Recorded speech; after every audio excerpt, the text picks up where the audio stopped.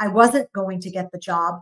The ultimate decision maker felt I wasn't ready. At a certain point, you say, what else do I need to do? If I've done so well and accomplished so much that these two men recommended me for the job, what is it that I haven't done? He didn't have enough exposure to me. He didn't know me well enough. He didn't know what I accomplished. He didn't know how I made decisions. He didn't know that I failed and how I overcame those failures.